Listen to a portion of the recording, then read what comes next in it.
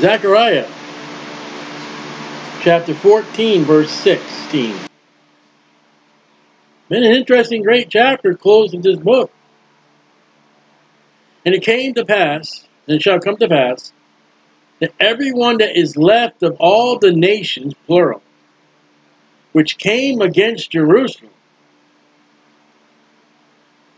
Now, I don't know what that means, because all the nations have been against Jerusalem as an enemy, cursing Jerusalem. They've been trampled by Jesus.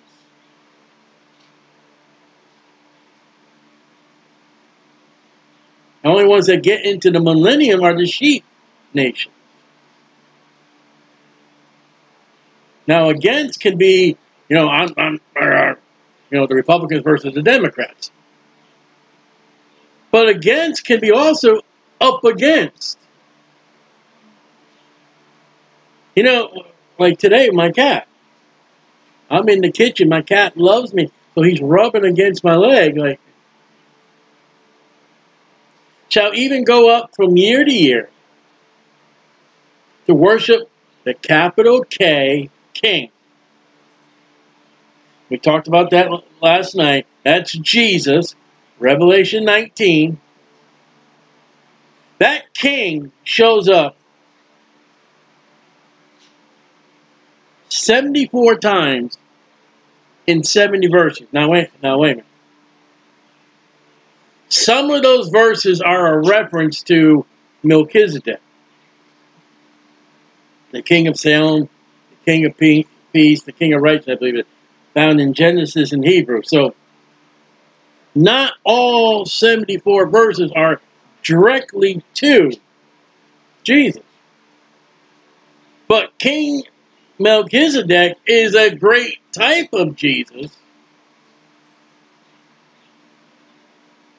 except for a few things you would say that is Jesus, except this. There is no other king, capital K, in the Bible. And there's also another thing that this could be. If you have a king that began a sentence. You know how you begin a sentence with a capital letter. It could be that one too. I didn't check these all out. So if you have a sentence in a period and King Saul or King David, that king would be capitalized, and that would have been in my search that I did. So I'm telling you, with this search of 74 verses, telling you what could be the errors that I did not search or take into hand. But it's Jesus Christ. And with over 70 verses, and if I were to go in there and take out the verses, the beginning of a sentence, and Melchizedek, which I probably go into Melchizedek, I would have a study that would be 3 or 4 different messages. One of the places you find is the King of Glory. And the Lord of Hosts, to keep the Feast of Tabernacles. That's on the 7th month. I'm going to tell you right now, we're not going to get into a long study. But if you want the probable time of the birth of Jesus, it's not Tammuz Mass. It would be a Jewish feast of the Jewish people. The Feast of Tabernacles. When the Jews would take trees and branches and build temporary housing, as God would come into a temporary body of human, where he's God and he's human.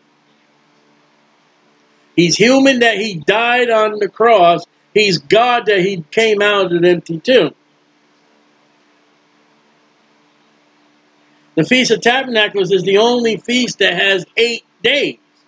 When they brought Jesus to be circumcised the 8th day, I think it was Simeon. And Anna shows up.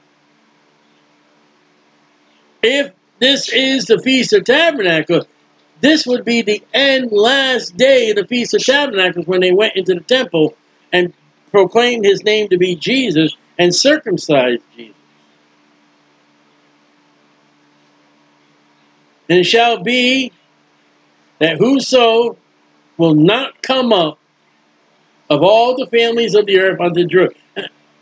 Think about it. If it is the birthday of Jesus, if it is, it could be wrong.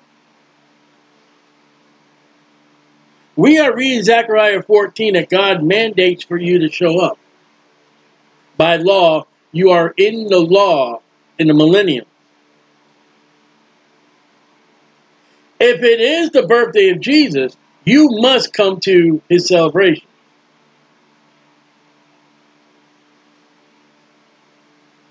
Or we'll see the consequences. There were 3 times a year that the Jews were to go, the males were to go to Jerusalem. Passover, Day of Atonement, and the Feast of Tabernacles. Passover is when they slain the lamb and they were redeemed and they came out of Egypt. The Day of Atonement, that twice, one day, that the high priest would go into the most holy of holies to put the blood upon the mercy seat.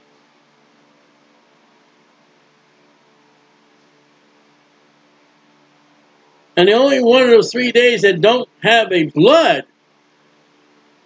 Passover, Day of Atonement, is the Feast of Tabernacles.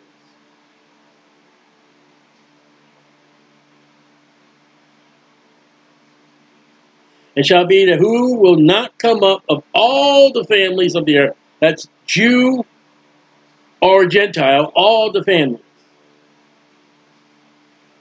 You don't come up as a nation, you don't come up as a tribe, you come up as a family. That was different from the law. The law said the males. God said, if you those 3 times a year, I will protect your family. I will protect your homes while you're there. You could leave your wife and your daughters behind, and God would protect them. God says in the millennium, you bring your whole family. Not just the males.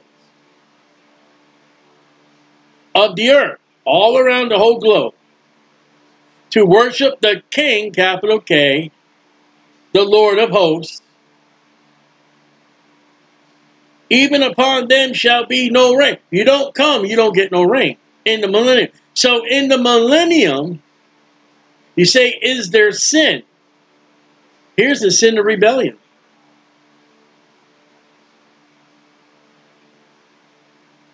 And as a consequence, you don't get no rain.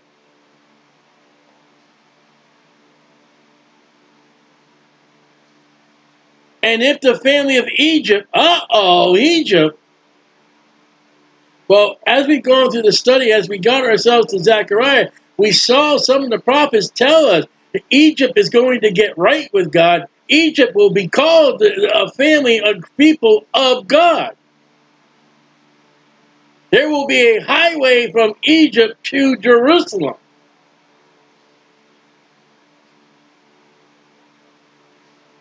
But, out of that, if there are any family in Egypt, Egyptians, or Jews, that go not up and come not, that have no rain, there shall be the plague. That's a plague in the millennium. Wherewith the Lord shall smite the heathen Gentiles that come not up to the Feast of Tabernacles. Well, that's a Jewish thing. We don't have to. Yes, you do. So in the millennium, right, in the church age, we say that's the law. We're not under the law, and the church has a big problem with the gospel. As we are coming up around the corner, the gospels are coming up. A lot of things in the gospel that you read, that ain't us. A lot of things in the law, that ain't us for salvation. Now, there are things in the law, it'd be perfectly wise and great to adhere because this is how God feels. Print no marks upon your body. All right. Technically, a Christian can get tattoos, but when you go to the law, God says no. We're not under the law. But Paul tells us 9 of the 10 commandments, leaving out the Sabbath. We're definitely told by Acts in the early church, no eating of drinking of blood, no idolatry, no fornication, no idolatry. Don't steal, don't lie, don't have lust. And there are some, like the battlement upon the roof. We can do or die with that. And if you want to protect people, going up your roof, you can put a battlement. That's not going to save your soul. Now, when you come into the tribulation period where they are under the law, the devil's going to have them believe, well, we're under grace. We're not under the law. No, you got it backwards, Mr. Devil. And the devil always gets things messed up. And there will be a group of people, I guarantee, in the tribulation period running around, grace, grace, all's grace, God's grace. No, you're under the law because there's the temple.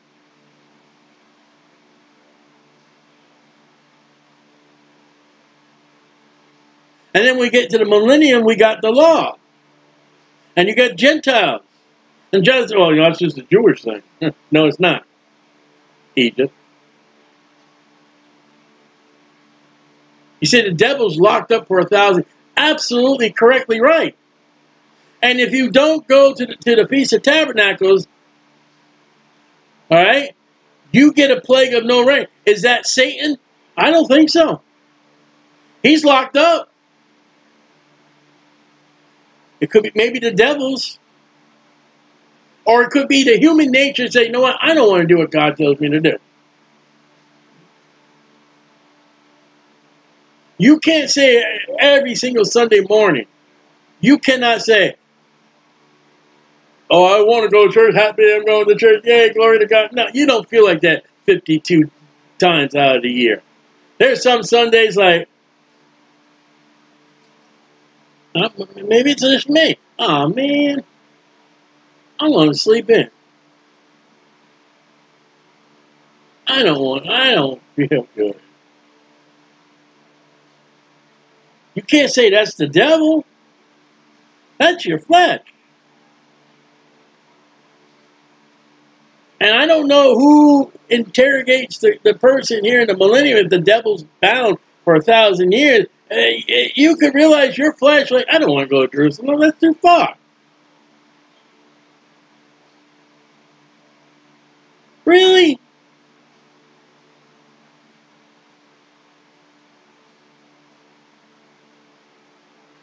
If the family in Egypt go not up and come not, that have no rain, there shall be the plague, wherein the Lord shall smite the heathen that come not up to keep the Feast of Tabernacles.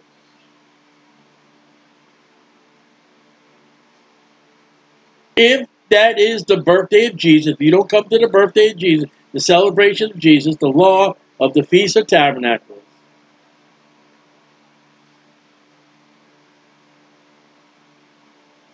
you're going to get a plague of no rain.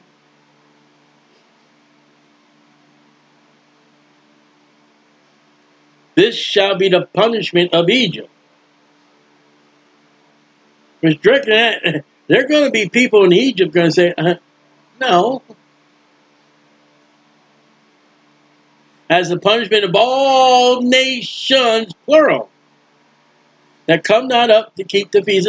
There will be Gentile nations in the 1,000 years of the Lord. I don't want to go.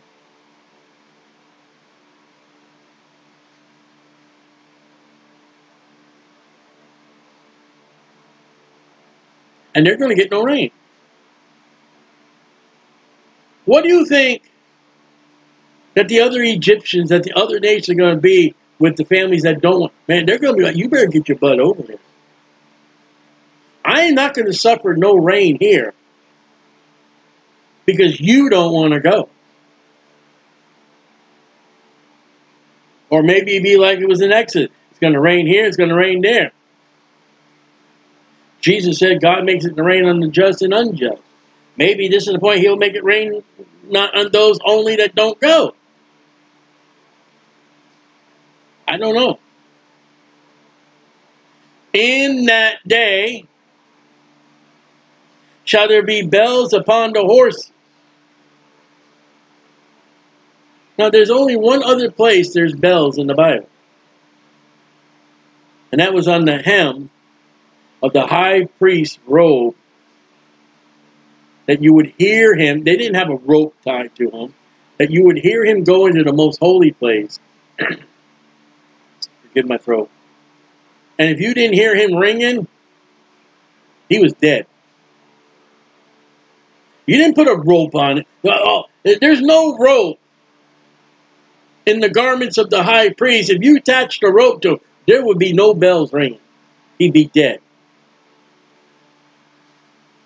Nadab and Abihu brought in whatever they brought into the holy place and struck a match or whatever they struck. God said, you're dead. You're not tying a rope to him. He would go in, and the priests around would have their ear on the outside of the tabernacle because they couldn't go in the holy place. They would be like, is he ringing? Yeah, he's still ringing. What about, yeah, he's still ringing. All right, it's getting louder. Here he comes.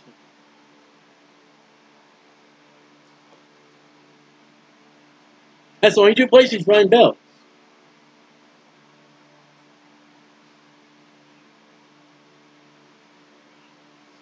Shall be bells upon on the horses, holiness unto the Lord.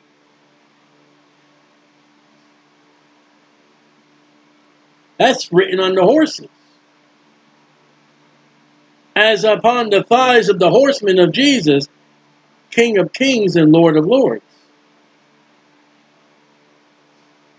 And the pots in the Lord's house, the temple. The pots, it's a pot. You don't need to run to the Hebrew and Greek. It's a pot. You know what a pot is.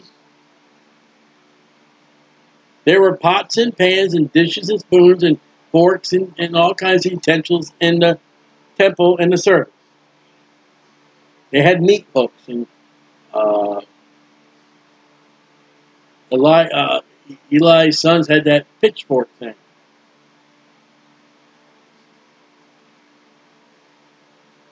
Shall be like the bowls before the altar. What's that? The brazen altar had bowls to collect the blood. There's a place that we're going to see, I believe it's Malachi, is they're holy. And if you were to touch one of those bowls that's hanging on the altar or by the altar, no, you don't touch that. That's holy.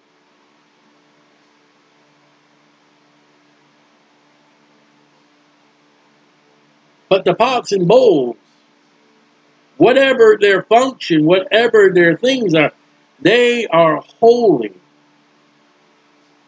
They are special. You didn't put your salad and your banana pudding and your beef casserole in that for the fellowship. You didn't do that.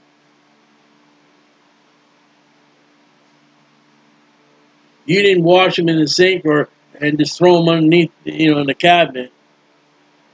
No. You washed them right away and you put them in a particular spot in a particular way, proper. You made sure you didn't lose anything. Yea, every pot in Jerusalem and Judah, not just the temple of the Lord. Now we're in the city. Now we're in the county of Judah. Shall be holiness unto the Lord of hosts.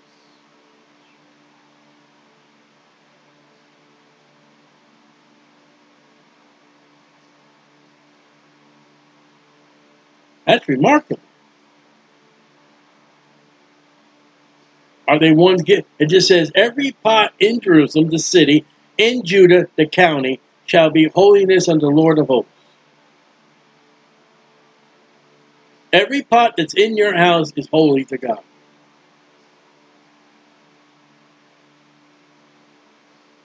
Along with the pots and the pans and the bowls that are in the temple. All they that sacrifice shall come and take of them. Pots and sieve, that's a boil, a cook, therein. And in that day, in that day again, there shall be no more Canaanite in the house, the temple of the Lord of hosts.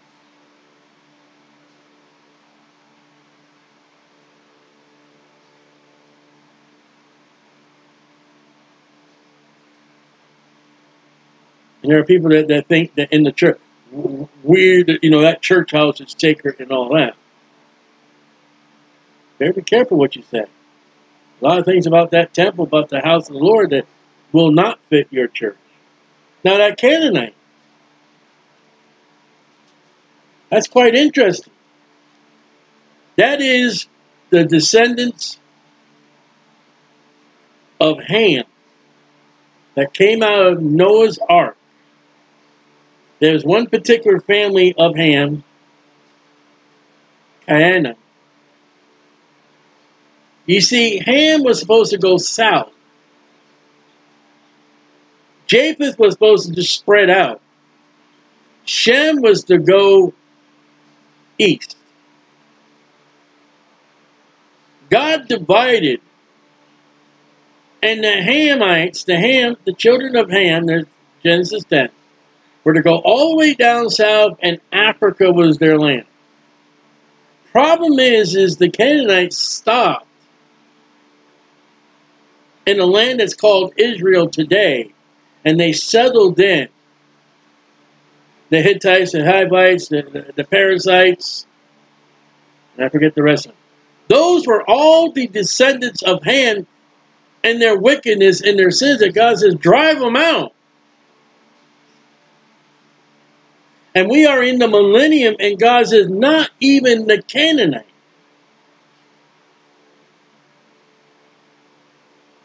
Now, don't go and say there's no colored people in the millennium. What do you do with the Egyptian? The Egyptian's colored. But there's one family of Ham, the Canaanites. God says, no.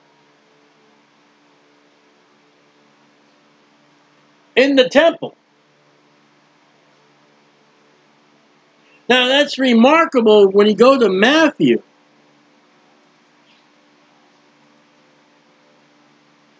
And you do have a problem with the KKK. Because Canaanites were colored people.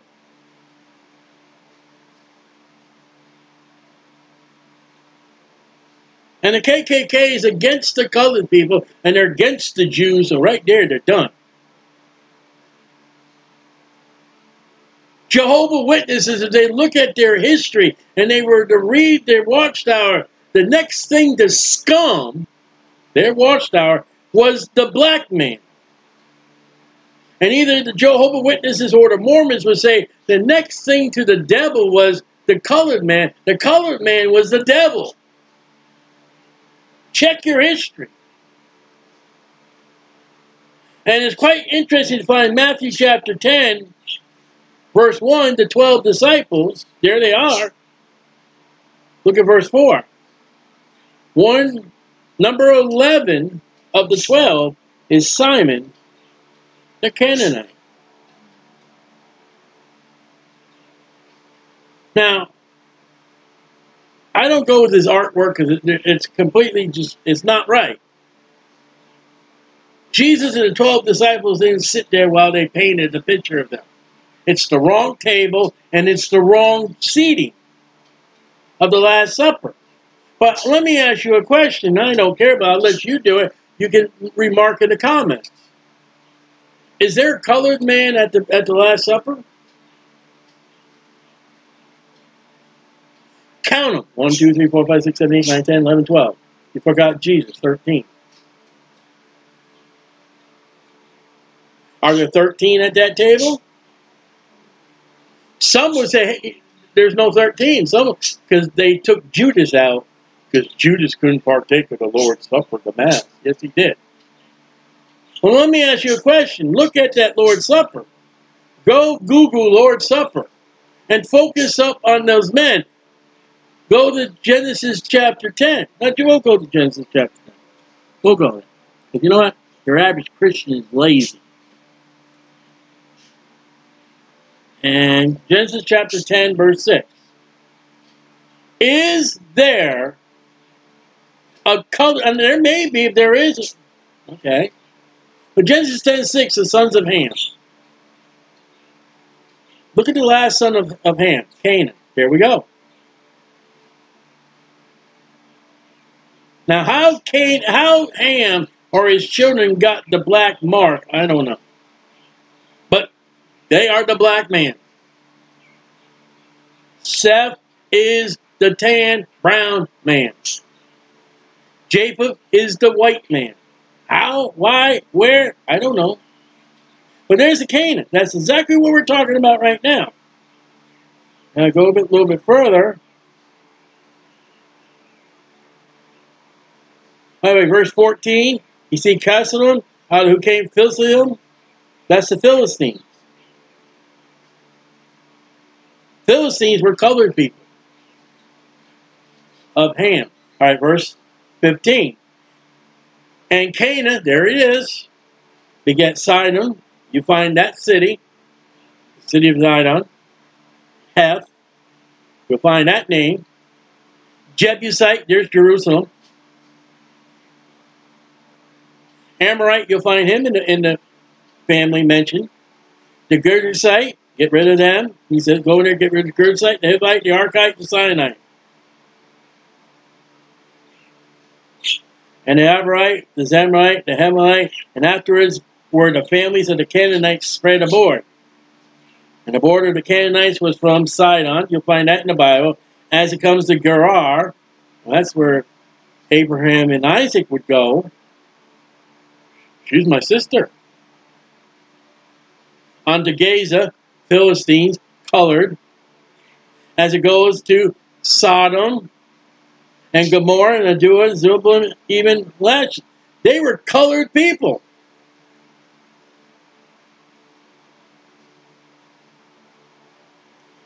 These are the sons of Ham. From verse 15 to the end of verse 18, God says, no more of those people are going to be in my temple, my house. Now, go back to verse 4. Read the names of the children that are not, verse 6, excuse me, of the Canaanites. There's Nineveh. There's Asher.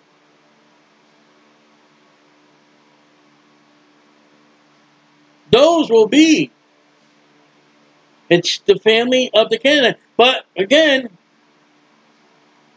one of the 12 disciples of Jesus, he hardly even mentioned, was a Canaanite.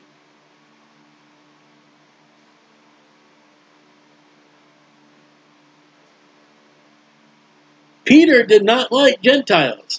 Can you imagine what, I mean, you know what John said? This is extra, we'll close. You know what John said? John said, you know what? We can't write everything, what happened to Jesus. Can you imagine all the fights that Peter got with the Gentile disciples? I want you to go to Cornelius. Oh no, Lord, not me. I'm not nothing unclean. How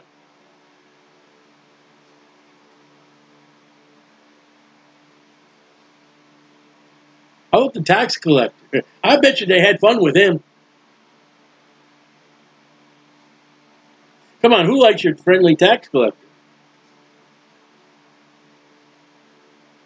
4 fishermen. Peter, James, John, and Andrew. I worked with lobstermen. Now you want to meet a wrongly group of men that argue and fight. They're fishermen. You know, Jesus had a motley crew with him.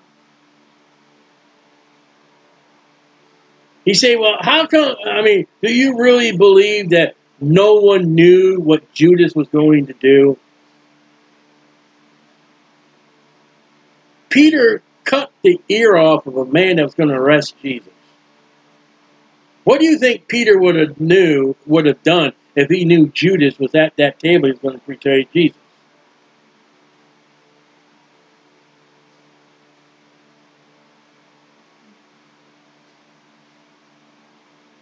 I guarantee where the scriptures are silent and all that, I guarantee there were times that Jesus was, all right, guys, stop. Knock it off. Will you? You imagine Jesus offering prayer with God. Do you believe these men? Oh, man.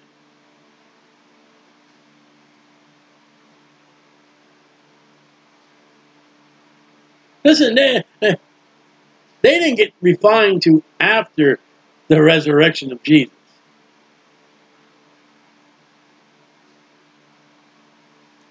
That was his extra.